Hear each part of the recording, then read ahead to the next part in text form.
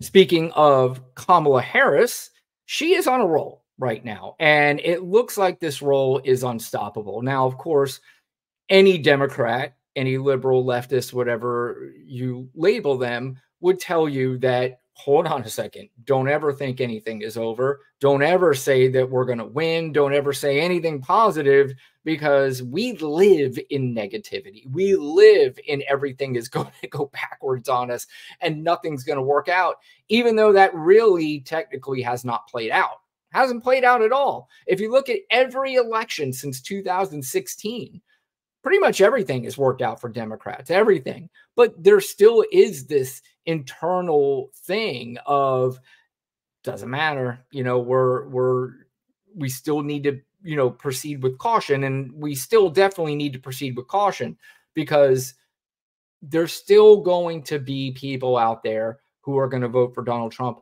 And also, too, as time goes on, you just never know what's going to happen in these next couple months. What happens that could change everything like that? Because we saw already what has changed everything like that for Donald Trump and Joe Biden. I mean, it's literally Donald Trump he felt, and MAGA felt, that they were just walking to victory in November when Joe Biden was there. I mean, they literally were doing very little, and they were just saying, we got this in the bag. We're going to kill this guy. And then, of course, he drops out, and we know what's happening now. Now there is an excitement level that we haven't seen since Obama in 2008. And, Kamala Harris and Tim Walz together are just this very fun, very cool pairing so far. Everything, they just feel like when you watch these rallies, you see these two and they're up on the stage and they're talking, and when they introduce each other and they pass each other, they're excited, they're happy to be with each other. There was recently a nice little video that just came out, and this was Kamala Harris and Tim Walz sitting down talking about the time where she called him to tell him that he was going to be the vice president, and something a little bit interesting happened, a little funny story, but this is them two interacting about that day. Hoping maybe we wouldn't have to. I called you, Tim. Yes. You didn't answer, Tim. I know. What happened? The most important call of my life. It popped up, and we didn't recognize the caller ID, and it went to voicemail. Hi, this is Jim. I'm not able to answer. There you go. Responsible. Thank you.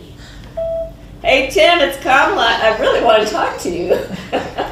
It is an amazing privilege. I'm excited. I just want to be part of the excitement that you're generating. Well, we're doing it together, buddy. We're doing it together. Yeah, I mean, look, this is a ticket that you could feel good about, right? I mean, there's nothing about these two where you go, I can't stand them. I mean, I'm not talking about the MAGA people. The MAGA people are going to hate them no matter what. But I'm just talking about if you're just a normal person that has, an ability to look at things objectively. There's nothing to really not like about these two. And quite frankly, I'm all with Tim Walz. If I see a number that's coming across my phone that I don't recognize, it, I ain't answering that shit either. So I'm kind of surprised he didn't have her number already, but maybe she made a phone call from a different phone. Who knows? But just, again, a nice little moment. And I don't see how this does not continue through November. I mean, they're going to have these big rallies. They're going to have this excitement. They're going to have everybody excited to go out and vote. You're having a lot of people who are registering to vote. You have a lot of people out there that weren't going to vote, and now they're going to. And there's two separate groups. One, they weren't going to vote because they didn't care. And now they see this sort of cool ticket that they feel like they could vote for. Or you had somebody who was that voted for either Trump or Biden before, and then they decided, I can't vote for either one of these guys. I'm sitting this one out. But now you're pulling those people back. There's been a huge shift in almost every demographic for Kamala Harris from what Donald Trump was leading against Joe Biden. So it is an exciting time. She also did get a really interesting endorsement. If you guys remember, the former professional wrestler and former governor of Minnesota, Jesse Ventura, he was also a Marine. He was on CNN, and he had this to say about Kamala Harris. To be selfish. A few years ago, I got the opportunity to see the United States elect its first black president. I didn't think that could ever happen, and they even re-elected him. Well, now I'm going to be selfish again. I've only got a few elections to go. I'm 73 years old now, so the window's closing. I want to be alive to see the first woman president of the United States of America and the first woman commander-in-chief, and we've got her right now. Again, you know, you could watch anything like this, and you know, it all depends on who's saying it, and you can either give it credit or not credit. But what we're seeing now is you're seeing the older white male. If you saw that man walking down the street and you didn't know who he wasn't the ex-professional wrestler, he wasn't the ex-governor, he was wearing his Marine hat, he was walking down the street, and you had one guess to guess who he was voting for, you would win $1 million. You'd guess one guess. Almost everybody would guess Donald Trump.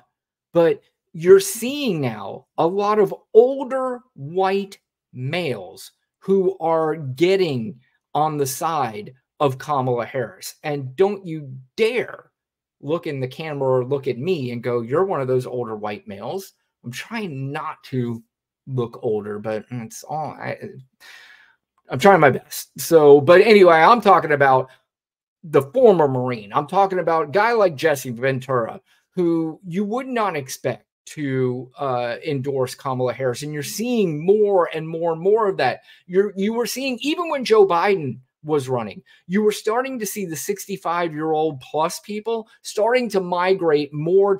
Let's just put it this way. They were migrating away from Donald Trump, because the people who are 65 and older, for years, they were told by Fox News, Sean Hannity, and all these guys, we are the party of the Constitution. We are the party of the military. We are the party of USA and US, patriotic pride. And a lot of these guys who are 65 plus are not stupid. So when they continue to hear Donald Trump disparage the military, when they continue to hear Donald Trump say things like that he wanted to get rid of the Constitution or parts of it or whatever he said, they take that pretty damn seriously. And they're like, well, wait a minute. This is not what I signed up for. I did vote for you a couple times, but now you're talking real crazy shit. And this is not in my wheelhouse. This is absolutely not what I signed up for.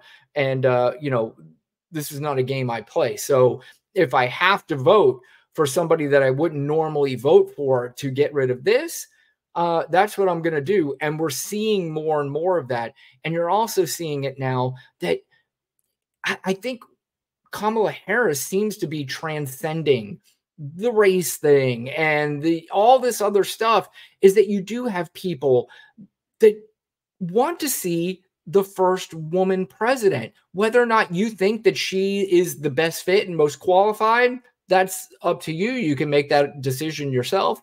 But I truly believe that, you see a lot of people that are just now getting excited for Kamala Harris. They're done with Donald Trump. They're done with the whining. They're done with the lies. They're done with the vitriol and all this crazy stuff. I mean, Donald Trump used to say some really nutty shit back in the day, but it was more effective because it was hitting on more things that got to the soul of these people, that got in their brains. But now he's going off about sharks and boats and Hannibal Lecter and all this crazy stuff that some people are even starting to say, I don't know what we're doing here, because even his own supporters, they're all going on Fox News now and they're saying, what what is he doing? I mean, is he really trying to convince a lot of voters out there that Kamala Harris doesn't actually have these people in her crowd and that it's AI? I mean, he literally is trying to do that. He's trying to convince this professional prosecutor is not smart. That's your plan?